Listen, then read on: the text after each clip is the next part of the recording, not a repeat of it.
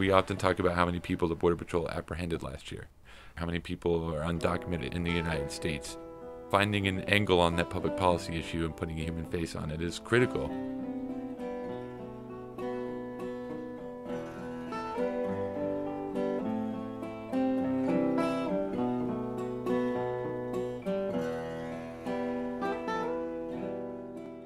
We spent a long time trying to catch sight of one of the buses dropping out the deportees.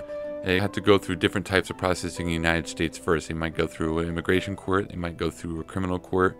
If they have money, it might be that they can return home deeper into the interior of Mexico. But often individuals are stuck. They don't have anywhere to go. They might have to sleep on the street.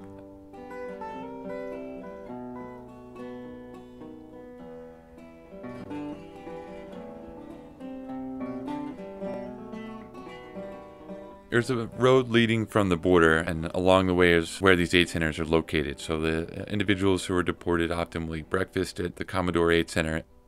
A lot of the folks, it seemed like they'd been through this before. They'd been deported multiple times, so they kind of knew what was going on. Other folks looked really bewildered, though. They'd just been through a whirlwind with the Border Patrol. Maybe they'd spent several days trying to cross the border in the first place, so they were dealing with injuries and exhaustion. So we met up with a Red Cross coordinator named Norma Alicia Quijada.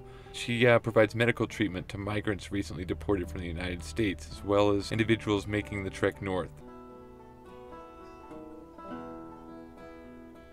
You know, a whole lot of the injuries that medical practitioners see south of the border is gaping blisters. And we're not talking about like a blister from a pair of roller skates. I mean, they recovered the entire soles of their feet, so it required days and days of treatment.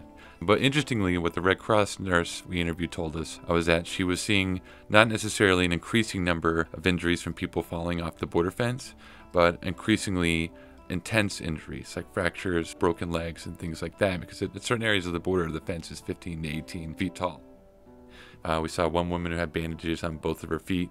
One of her ankles gave out when she was trying to cross into the United States through the desert.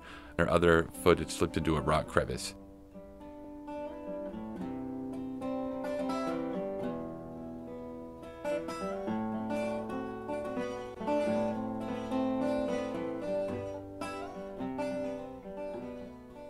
There's a huge graveyard decorated with bows and candles and personal mementos. This graveyard, I discovered later, was where a lot of people often sleep when they've run out of nights at local shelters. And then they have nowhere else to go, so they're sitting in this graveyard by day and sleeping there at night. We talked to an individual in the graveyard, and he says nothing basically awaits him back home in Honduras. His family is very, very poor. It's very violent. He's determined to try to find work. And he told us it doesn't matter how many times he's going to get arrested. He's going to try over and over to get into the United States.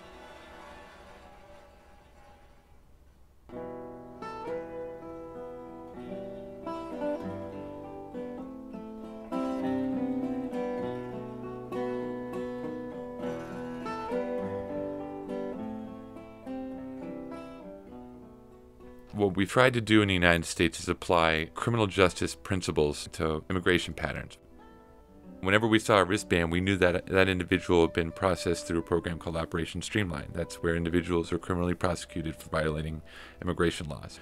The problem with that, according to experts we talked to, is that immigration violators aren't motivated by rage and greed, motivated by economic factors, family ties in the United States. It's hard to determine whether or not these deterrence programs that Border Patrol is really interested in are working. So the San Juan Bosco Aid Center provides food and shelter to individuals. They can stay overnight. There's 90 to 100 beds separated into 2 dormitories for men and women.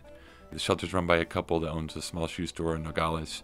They started seeing a lot of individuals who've been recently deported who needed help. On both sides of the border, in Nogales, Arizona, and Nogales, Mexico, to some extent, it's not America and it's not Mexico, it's the border. So a lot of people in these areas are really used to this dynamic, where people are crossing the border a whole lot. There are a lot of stories and books have been written about the narrative of migrants.